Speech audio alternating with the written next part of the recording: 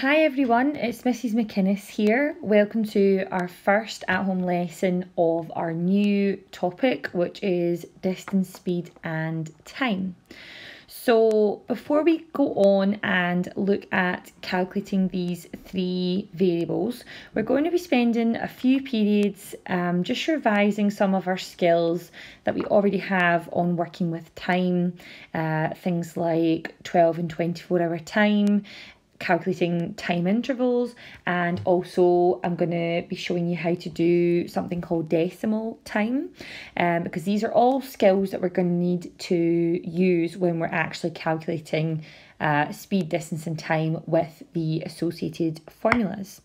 So to begin with, for this morning, what I'm asking you to do as your starter is to write down the times shown on these six clock faces here in both 12 and 24-hour time. So what we'd like to do is just in your jotter or on a piece of paper, whatever you have handy, if you could write down the times of these six clocks in 12 and 24-hour time. So go ahead and pause the video, fill those in, and when you're ready you can restart the video and I will fill them in with you so you can check your answers. So if you go ahead and pause the video now. Okay, so let's go ahead and fill in our times and you can check along with me to see how you've done. So for question A there, we have a time of 5 o'clock and it just says at the left hand side there that that clock is in AM. So that would be 5 o'clock in the morning. So if we were writing that in 12-hour time, we would simply write that as 5 AM. In 24-hour time, however, we would write that as 0500 for 5 in the morning. Okay. For question B, we have a time there of 5 minutes past 3. So in 12-hour time, this as well, just at the left hand side there says PM. So we would write that as 3:05 because it's 5 minutes past, and then PM. So 3:05 PM. Now in 24-hour time, anything that is after 12 o'clock lunchtime, we add 12 hours to the hours to change it to 24-hour time. So we would actually add 12 onto the 3, which would give us a time of 15:05. Okay. For question C, we have a time there of 9:45, and that clock there is in AM, so that's 9:45 in the morning. So we would write that as 9:45, and that clock there is AM, so we would add AM to that as well. In 24-hour time, we would write that as 09:45. Okay. For D, we have a time there of 25 minutes to 3. So as in a 12-hour time, we would write that as 2:35. Okay, if you count your minutes round from 12, it's 35 minutes past 2. And that time there's in PM, so we would add our PM to the end. And in 24-hour time, we're going to add on 12 hours to our number of hours here, which is 2, so that's going to turn it into 14:35. For question E, we have a time there of 10 to 2, and that's AM, so that would be very early in the morning. That's 10 to 2 in the morning, so we would write that as 1:50. Okay, 10 minutes to 2, and that would be AM at the end of that one. And then in our 24-hour time, we would write that as 01:50. And the last one here for F, we have a time of 10:30, and that's PM. So that's quite a simple one to do. That will be 10:30 PM. And in 24-hour clock, we're going to add on 12 hours to our number of hours, which is 10 there, so that's going to become 22:30. Okay, so hopefully we've managed to do that quite well. If that's something that you think you need to revise, then please make sure that you let me know if you need anything to help you do that. If we're feeling confident enough with that, we can now move on to today's learning intentions. So what we're going to be looking at in today's lesson is calculating a time interval. So what I mean by that is how long in hours and minutes between two given times. This will be a skill that you will need when we get further on in the topic and we start looking at questions where we're looking at calculating a distance or a speed, and we need the time element to do the calculation, but perhaps you're only told the start and end times. Okay, so our success criteria here are we need to be able to convert between 12 and 24 hour time. That will just depend on how the question is worded for you. So the starter was hopefully a little revision of that for you. We need to know that 60 minutes is 1 hour. That will be important when you're writing your final answers for some of the questions today, that you remember that 60 minutes is 1 hour. And the last thing we're going to be needing to do is using what I'm going to call a timeline to calculate a time interval, and I'll demonstrate that for you in your examples. Okay, so here we are going to do our first example where I'm asking you to calculate the length of time between 8:30 a.m. and 11:25 a.m. So I'm going to encourage you guys to use a timeline to do these types of questions. Some of you will be feeling confident and might be able to just work that out in your head, maybe picturing the clock face and just counting on from that start time of 8:30. If you can do it in your head, that's absolutely fine. You can just write your answers down. But sometimes a visual kind of illustration of this is helpful. So if you feel like the timeline method is going to be helpful, then absolutely I would encourage you to use that. So if we're going to start at 8:30 a.m, what I would say to do first is think about what the next whole hour would be.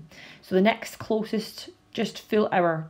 So 8:30, I'm going to go for looking at how much time we have up to 9 a.m. Okay, so 8:30 up to 9 a.m. So hopefully you should be able to work that out in your head. From 8:30 till 9, that's 30 minutes. Okay, so I'm just going to write that underneath there, 30 minutes. We then are looking at what is the hours of my end time. So it's 11:25. So if I just look at 11 a.m. Okay, so from 9 a.m. up to 11 a.m, how many hours is that? 9, 10, 11, that's 2 hours. Okay, and then my finish time was 11:25, so that's where we need to finish. So 11:25 a.m. So from 11 to 11:25, that's 25 minutes. Okay, so by breaking this problem down into sections, little chunks, it is maybe a little bit easier for some of you to actually look at the total time. So if we add all this together, okay, so you're going to add up your 30 minutes, your 2 hours, and your 25 minutes. So in total, that is a time of 2 hours, and your 30 minutes plus your 25 minutes is 55 minutes. Okay, so that would be your total time. So that's the kind of thing I would like you to picture when you're doing these questions. Okay, so if we try another example now, so if I scroll this down, so example 2, we have here, calculate the length of time between 2:25 p.m. and 6:40 p.m. So again, I'm going to use the same timeline method. Now, again, if you can just do this in your head, you can just write the time down. If you perhaps do this timeline in a different way that I'm doing it, that's absolutely fine as well. My illustration is just to give you an example of how you might want to think about it, but if you can work the time out in another way, that's absolutely fine. So we're starting at 2:25 p.m. So like I did in the previous example, if we just look at the next whole hour, so 2:25, the next whole hour would be 3 p.m. Okay, so from 2:25 to 3 p.m, how long is that in minutes? Well, that would be 35 minutes. Okay, we're at 3 p.m. and the finish time in this question is 6:40, so I'm going to go ahead and go up to 6 p.m.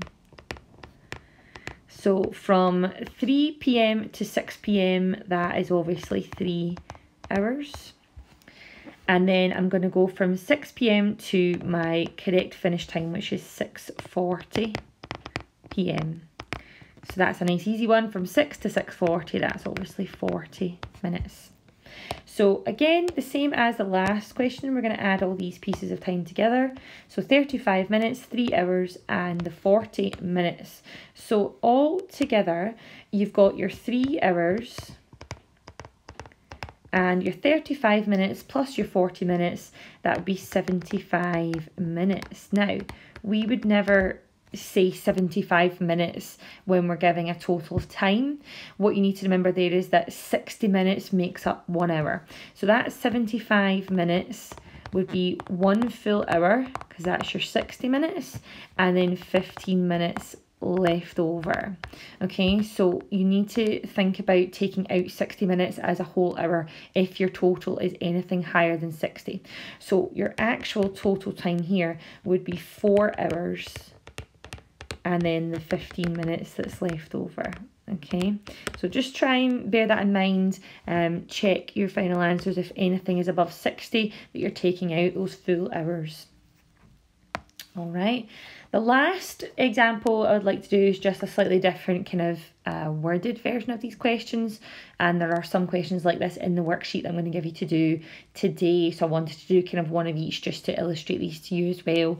So for this question here, we have what time is 26 minutes after 1:15 p.m. Again, like I've said already, if you can just do that in your head, you can just write the answer down. But if you want to use a timeline method to illustrate it, go for that. Whatever works best in your mind, that's absolutely fine.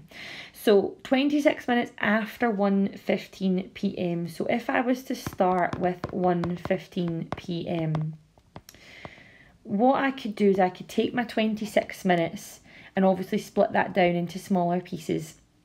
So what I could do perhaps to start would be maybe to add on the 20 minutes, okay? So plus 20 minutes on to 1:15. So if you add on 20 minutes to 1:15, you're obviously going to get 1:35 p.m.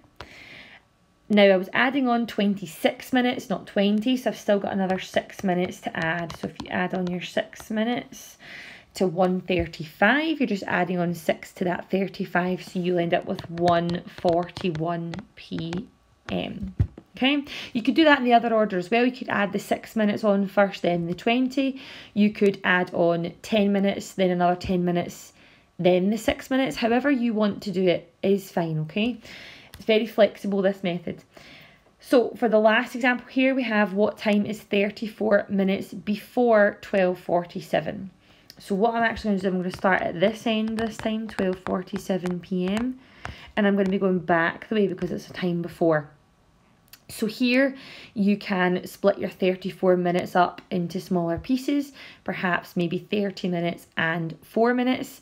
You could also do maybe 10, 10, 10 and 4, whatever you think is going to be easiest for you to manage. So I'm going to go for doing 30 minutes and the 4 minutes. So 30 minutes before 12:47, you're just going to be taking that 30 away from your 47. So that's going to leave you at 12:17 p.m.